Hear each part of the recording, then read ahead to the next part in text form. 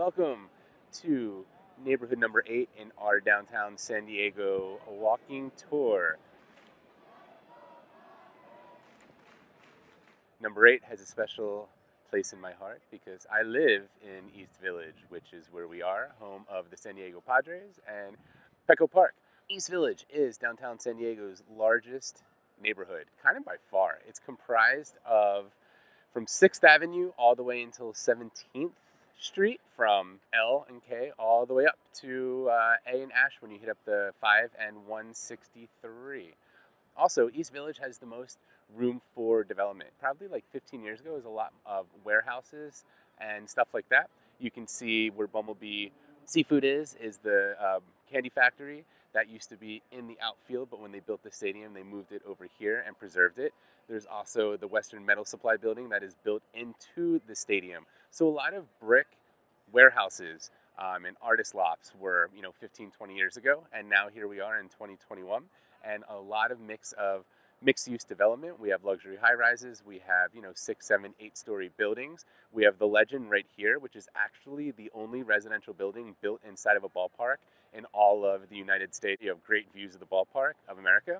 They have a great 7th floor lounge that you can see all the concerts and ball games. We have Icon over there, which has the nicest rooftop, in my factual opinion, in all of downtown.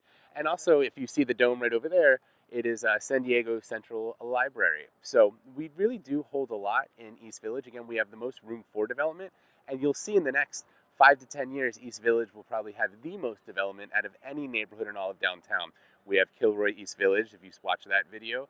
We have East Village Quarter, if you watch that video, with the San Diego Padres are partaking in developing just a really nice area where a lot of jobs are going to be coming to East Village. And also, in my opinion, I think East Village is really the most affordable neighborhood in all of downtown.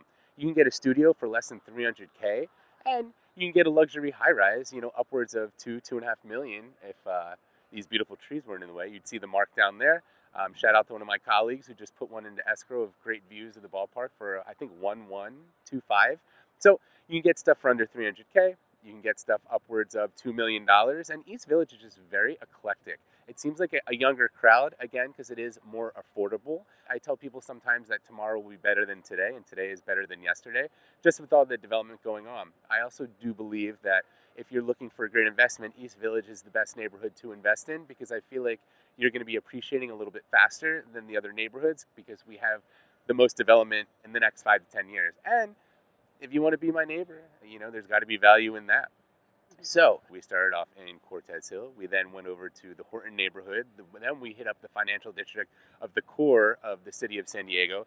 Then we walked down to the Gaslamp, hit up the Marina district, went to Columbia, hit up Little Italy and the Piazza, and then full circle back to my home hood of East Village. My step counter, I'm probably above 10,000 steps for the day, which is great, because isn't that what people's goals are? It's mine. I do it sometimes, don't do it all the time. Nor here nor there.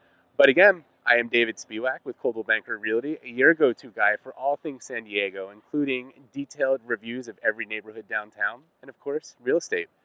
You've seen a bunch of them. It is comprised of the largest. Say that again. Go ahead. I'm telling you, this is crazy. It's the end of the day. It is the end of the day, and we're still filming for some reason. Is the dog behind me? He's stealing the show. Bark, bark.